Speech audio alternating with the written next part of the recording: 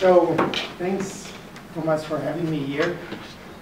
So I tried to do something popular, and that's always dangerous, as you all know, right? It could be super trivial, or it could be that I think it's popular and you think it's not understandable. So at least I have put in one or two jokes, which I hope are accessible for everybody, and you will appreciate them. And you see, nanoscience is something that is nothing new in that sense. So I start out with a few transparency, but how nanoscience actually started and what it could be. So, you know, I'm from Switzerland. Switzerland is a small country. That's fantastic to do nanoscience, you know. Everything in Switzerland is nano. Cities are small. Universities are small, at least if you compare them to Chinese universities. And this is an image of Switzerland with atomic resolution. As you can see, this was taken at the University of Basel. And I think it's important to note, you know, nano is really a Greek word and it means dwarf. So everything that's small is beautiful. So we will talk about small things. And now what nano really is actually interesting. I mean, we as scientists, we all know that a nano is 10 to the minus 9 meters. But I think if you talk to the general public, they have completely forgotten that this is actually a unit, right? So here I show you something that I stole from my friends in high energy physics. You know, high energy physics, they're the heroes of the world. They understand really what holds our universe together, and this is what they look at. You know, this is, I hope you can see my pointer here, 60 orders of magnitude that they cover. You know, this goes from Big Bang to the universe, a wide range. And now if you look at the length scales of nanoscience, it's actually quite modest. It's something like maybe 2, 3, 4 lengths, orders of magnitude. Here we're talking something like we start from atoms to molecules to clusters to things that we can hold in our hands. But the interesting feature is that these are the same length scales as the length scales of light. Well, it's going from atoms too, but then it goes up all the way up to complete organisms, and I've brought you one here. So you see, that's an interesting span for nanoscience. We start with units, that atoms. I think we take atoms as given. Is it okay with you, Thomas? Maybe more coming, so that's okay. So, but I think this is one of the driving forces, or it used to be one of the driving forces that everybody got together who thought that they know what a nanometer actually is. So here is, I think, one of the starts. You know, this is the what President Bill Clinton said in the year 2000, which is almost 20 years ago. So it tells you nano is nothing new. When they started the National Nanotechnology Initiative in the US, it's interesting that this initiative went through all the administrations. It went from Democrats to Republicans to Democrats. Even today, they still receive money. I think today they think nano.gov means downsizing of the US government. It's still there, the webpage, and it's actually an interesting webpage. Let me show you another one here. This is something on nano competence. So this is something where you should be careful, right? If you use the word nano, we know that this is very little competence, very This is a center of excellence in Germany. And I found another one. This is nano banking. Again, I would not invest there. This nano banking system, and you see that nano has been established as a word that is very unique and used by many different people. Okay, now let's go back to science.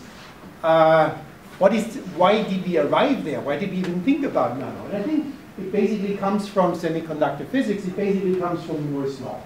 In Moore's law, as you all know, you plot the number of transistors per chip on a logarithmic scale, and you have the year on a linear scale. And we know this growth is exponential, basically for 60 years. And you know, we hit the 100 nanometer line actually quite some time ago. So the industry has hit this line 10 years ago, and industry is now dealing with 10 nanometer transistors. So industry is really fully into this nanometer regime, and they can do things that we have a hard time establishing in our life. But there is a lot of crossover, and I think nano is an interesting field because it basically started from the necessity of industry. Then all the scientists jumped on it and used the different tools. And now we produce things that go back into industry, but we also profit from the technology that industry has developed. I mean, the wonderful clean room, for example, that you have here at SATEC, it's full of industrial tools that were originally developed by companies, and now our research profits back from these wonderful tools. So here is another version of Moore's law. This is the number of electrons per device, again on a logarithmic scale, and that's the here on a linear scale, and you see there's this shrinkage here, and obviously in the not so distant future, we expect 1 electron per transistor, and you know that every practical device has errors, so if your error is plus minus 1 and you have 1 electron, then you run into a problem. So and things like that are happening already now. They have been happening in the lab for 10 years now, but they're also happening now in industry, and that's one of the reasons why, as you know, Moore's law is coming to an end. Okay, now let me talk a little bit more about physics. So usually in physics, we love to talk about equilibrium, right? We love to talk about things that are steady, that are slow, that we can measure. And I showed you here an example. You take a resistor and you apply voltage and measure a current. And usually we like it if this current voltage characteristic is linear, and we can take our time to measure that. But real life is more complicated. If you, for example, sit here at 0 applied voltage and you measure the current, this current fluctuates as a function of time. And we all know that, and we hate it, right? Usually as an experimentalist, if things fluctuate and if there's noise in the experiment, you try to get rid of it. And we all know that there are many noise sources. There are mechanical instabilities. There's 50 hertz noise on most of our signals. And if you look carefully enough, then you try to find out what is the reason for this noise, and then you try to get rid of it.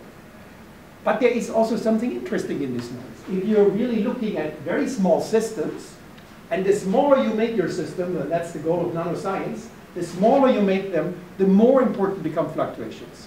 So if you have 10 to the 23 electrons and 10 of those jump around, you can hardly see that. But if you have 1 electron, and that electron has noise, that's dramatic, right? So fluctuations are important. So let me tell you about an experiment that we did recently, and I think it's probably the simplest experiment one can do in condensed matter physics. It doesn't get any simpler. So what do we do? So this is the surface of a gallium arsenide heterostructure. It contains highly mobile electrons below the surface, and then there are these gates here on top, and these gates allow you to deplete the electron gas below, and that gives rise to constraints where the electrons can move. So at the end of the day, if you think there is 1 electron here, this electron is confined in this potential bell over here, and it has 1 exit. The exit here is closed, this one is closed, there's 1 exit. So it's 1 electron coupled to 1 lead. So if you think about a transistor, it's completely useless because there's no current flow, right? You can just flow in and flow out. There are not even 2 leads. So what can you even measure, right? It's 1 electron. Can you explain why it is closed? Because not all people are... Okay, so these white lines here, these are metallic gates on the surface. If you apply negative voltages to these gates, you deplete the electron gas below, and therefore you create barriers, basically insulators. So you could think of all of these white lines being insulators in the plane, and the little electron, it can sit here in this little well, or it can jump out to this larger reservoir, which then is sort of a macroscopic lead with a Fermi-Dirac distribution and so forth. Is that what you meant? Okay.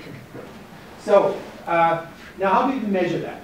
Well, what we do is we have another circuit here. So here is macroscopic area, here's macroscopic area, here's another constriction. So we send some current through here, and this current is tiny because we have a constriction, and this current is very sensitive to its environment. So if you change this voltage here a little bit, you make this constriction a little wider or a little narrower, and therefore the current goes up and down. And in particular, on the right-hand side, if there's an electron here on the right-hand side, it has capacitive crosstalk to the left-hand side. So if I measure this current on the left-hand side, I can actually measure whether there's an electron on the right-hand side. So in an energy picture, that looks like that. This is my Fermi-Dirac distribution of my lead over here, so I consider that to be a standard metal. Vertical axis is energy. The black curve or the gray curve is the Fermi-Dirac distribution. Somewhere here is the Fermi energy, which I can tune by tuning my gates. And then there's a discrete state here that contains 1 electron. If this discrete state is above the Fermi energy, you see the electron jumps out. If this discrete state is below, the electron from the lead jumps in. So these are the two possibilities. Now if I measure this current here, and I measure this current as a function of time, it jumps between two values. And these two values correspond to the situation that the electron is in the dot or it's in the lead. So I basically have a transistor, but the transistor has only one lead. So I cannot measure the current that flows because the time average current is 0. But if I have time resolution and look at the time, it's 1 second, it's a macroscopic time, you can see these electrons sitting in the dot or going out. So I see this going back and forth. And so you see these are fluctuations. And these fluctuations are of fundamental quantum mechanical origin. These fluctuations arise because quantum mechanical tunneling is a stochastic process. You see also these small fluctuations here. This is our experimental noise. This has to be smaller than the size of one of those jumps. So now we have a little tool, and that tool allows us to say my electron is here or my electron is not here. So it's really the simplest you can do in condensed matter physics. Take one electron and ask the question, is it in or out? Now you might wonder, that's an utterly boring question, right? This should have been studied tens of years ago. And it's interesting that one can still learn things about a single electron. Let me tell you that. So you see, you can look at the average time out and the average time in. So that's an occupation probability, right? You can say within 1 second, I don't know, 50% of the time, the electron was in the dot or was out of the dot. So this gives you an occupation probability. But you can also calculate how many steps do I have per second. That's how often per second my electron is able to tunnel. That's a tunnel rate. So I can calculate a tunnel rate, which is the average times the electron spends in and out of the dot. So I can measure the tunneling in time and the tunneling out time. And I can measure occupation probabilities. Or, funny. So for example, let's look at the extrapolation. So you have an electron, and the electron goes in and goes out. But look at this number here and the saturation here. That's not the same number as the saturation here. So tunneling in and tunneling out seems to be something different. So we take these rates, and they depend on the tunneling rates times the Fermi-Dirac function. And to go in, you need the Fermi-Dirac function of the occupied states. To go out, you need 1 minus the Fermi-Dirac function. That's the probability of the empty states. So all of these things are known basically. So now, let's look at these two extrapolations. We find they are different by a factor of 2. So there's a different probability to tunnel into the dot than tunnel out of the dot. It's a factor of 2. Where could this factor of 2 come from? Well, it comes from the fact that the electronic state is twofold degenerate. So we are not surprised, right? This is what Pauli told us a long time ago. Every single particle state can contain a spin up and a spin down electron. Here we have one single electron. So what's happening? Let's look on the lower left. So what's happening, there's an electron that comes from the metal, and it wants to hop on the dot. On the dot, there's one discrete state, but it's twofold degenerate because of spin degeneracy, so it has 2 places to go. Let's look at the other end over here. So the electron sits in one of the 2 states, and it needs to go out. So it's just one electron. There's one possibility. So this one is twice as likely as this one. The tunneling barrier is exactly the same, but the density of states is different for the 2 processes.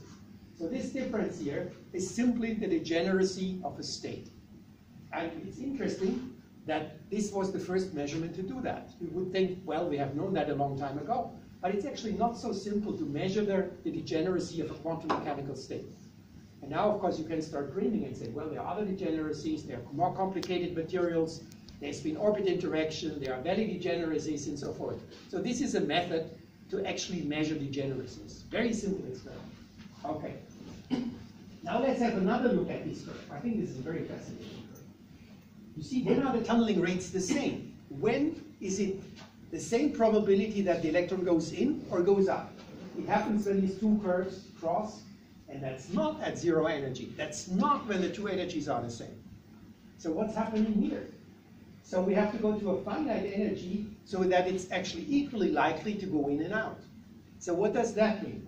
Now you take these equations, you know this is all known. The Fermi-Dirac functions are known, and the in-out rates are known. And you can calculate, you simply take these 2 curves, you set them equal to each other, and you find at which energy are they the same. And you find this equation down there. It's just very simple mathematics. So the change in energy is determined by kT times logarithm 2. So there's no material parameter here, no gallium arsenide, no effective mass. It's just the basis. So what is this? So I'm sure many of you have seen this energy. This energy is basically what Landauer calculated a long time ago. And he asked himself the question, what energy does it take to erase a classical bit? There's a finite amount of energy. Or you could ask yourself the question, what is the minimal energy with which we could operate a classical computer?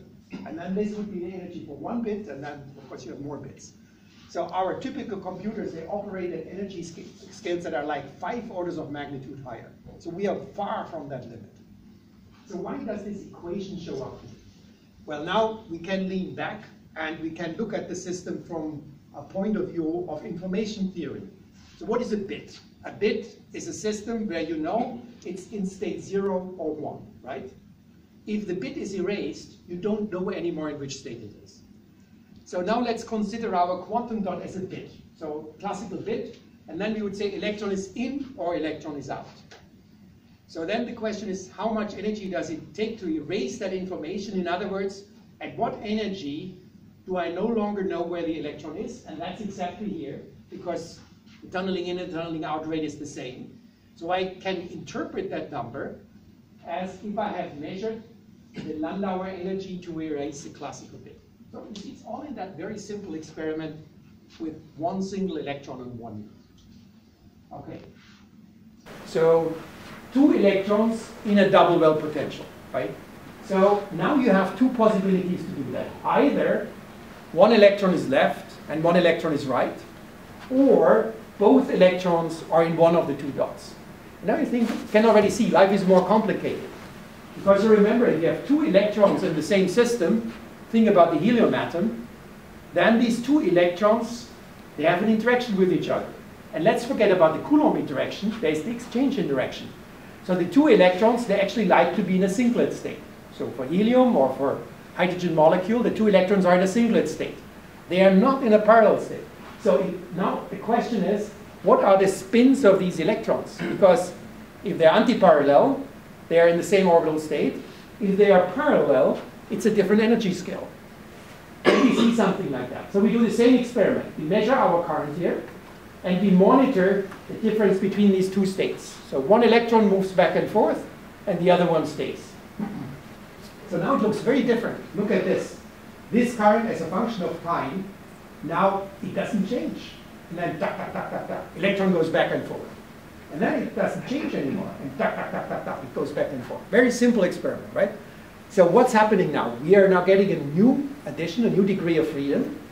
So basically, let's assume these 2 electrons have antiparallel spins.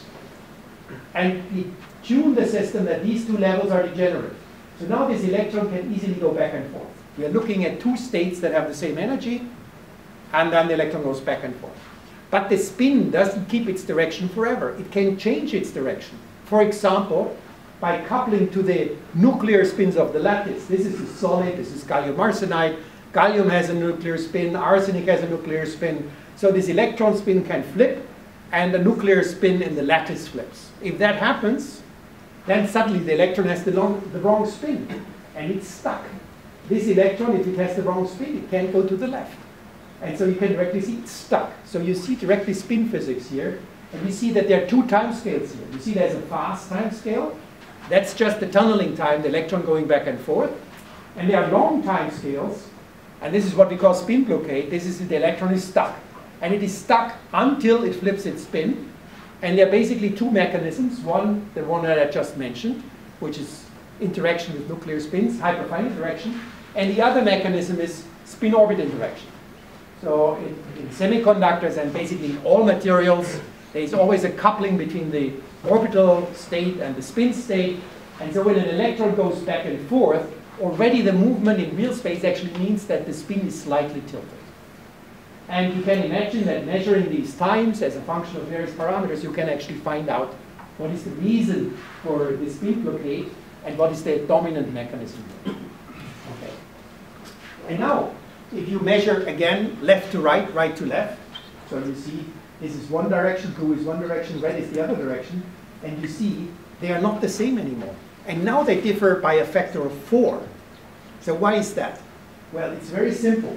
The reason is that if you have one electron on the right-hand side, there is just one state. If you're on the left-hand side, you have 2 electrons.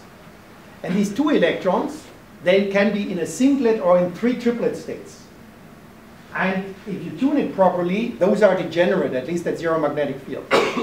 So for 2 electrons, you go from 1 degeneracy to 4 degeneracies. And that's this factor of 4 here in the rates. Okay, so again, it agrees with this very simple-minded picture.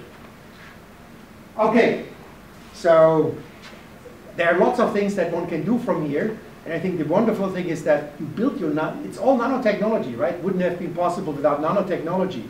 And nanotechnology is so perfect these days that we can build these devices as we want. We can build 3 quantum dots that contain together 1 electron that is delocalized over 3 systems. We can build 5 quantum dots with 10 electrons, and it basically all works. But we want to get better, right? We always want to get better, and there is graphene on the market. And the question is, what can you do with graphene? Graphene is wonderful because it's so thin. And because it's thin, it has the possibility that you can make things laterally even smaller than you can do in semiconductors. In semiconductors, everything lives below the surface.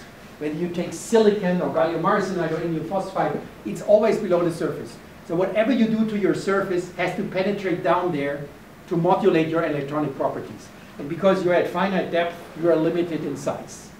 And in graphene, you are right there. It's all 2D. But as we all know, graphene has a problem. Graphene doesn't have a band gap.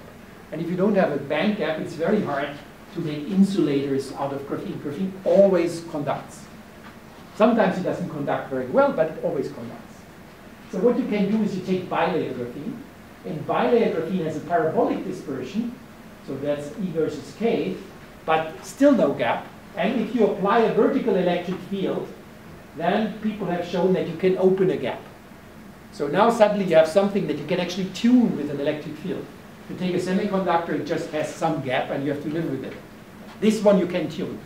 And you can make it actually pretty large. You can make it up to 200 millielectron volts, at least theoretically. And that's already much larger than KT at room temperature. So the gaps that we achieve in the lab are of the order of 50 millielectron volts. And that's a new record. It used to be more like 1 or 2 millielectron volts. So now how to build something like that with graphene. And there are many years of development in that, and I just walk you quickly through that without going into much details. So this is a piece of bilayer graphene, which is encapsulated by boron nitride to keep it clean, which is encapsulated by graphite gates. So there are many clean layers on top of each other. So now you take the back gate, and you take these green gates. So the dashed line outlines where bilayer graphene is. Now you take the green gate and use the back gate, and you tune them such that the Fermi level is in the gap. So no electrons below the green gates, depleted. Then you put down another insulator and put down the blue gates. And now the blue gates only tune what's happened in this little constriction here. So the current from source to drain flows along this channel, and now you can tune this little channel with one of the blue gates. And here's a 3D rastering of that, and that's another schematic. So we want to measure this current, and all of the gates are tuned except for these blue ones here. And now if you measure the current as a function of one of those gates, or the conductance as a function of one of those gates, you see that you go from a situation where you have a gapped system in source and drain, but the Fermi level is always in the conduction band. So this is source, drain, this is your little constriction, high conductance. Then you tune this little gate, and you tune the band gap such that the Fermi level is in the gap, and the conductance is completely quenched, so you can pinch off your transistor.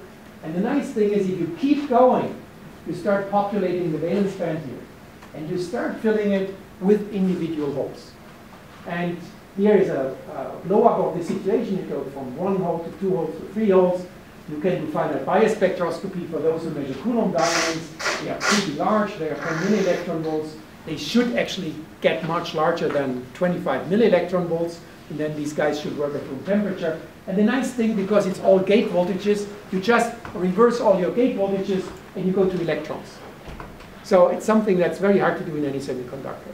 And you can actually build a device, a double well device, that has a hole on the left side and an electron on the right side.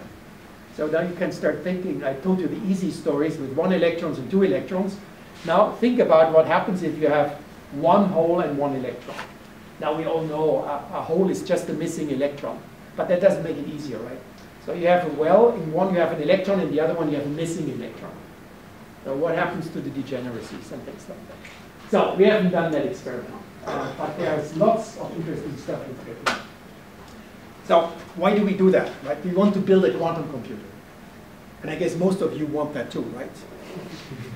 So I don't want to ask now each individual how you're going to do that, but it's a good plan, right? And the plan is not so hard.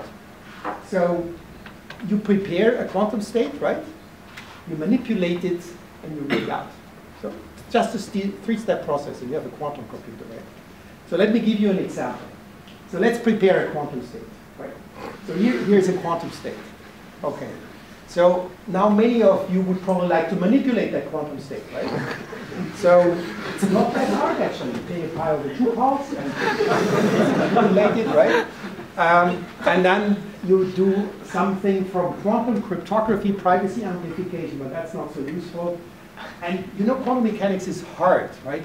Because there is decoherence in the system, and you have to do some measurement at some point, so you do a single charge readout, and there is some result at the end.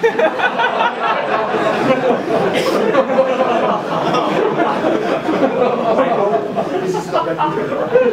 So this is a slide that I added for you guys. Something completely different. This is a scanning probe. This is, of course, it's fake in the movie, but it's real in the experiment. What you see here is the surface of a semiconductor, and this is how you can write oxide lines of a semiconductor by local ionic oxidation. I know many of you have worked with that on different materials, and I'm just showing that movie here because we had a discussion before this meeting, and I think this is something that would be wonderful if this could be extended to 2D materials. And it's again because 2D materials are so thin, so it should be relatively easy to oxidize them. I mean, if you just oxidize one layer, you don't need a lot of energy or oxygen. If you oxidize a semiconductor, it needs much more. So that's an example from a long time ago, and I think it's something you should use in the future. So that brings me to the end. Thanks for your attention.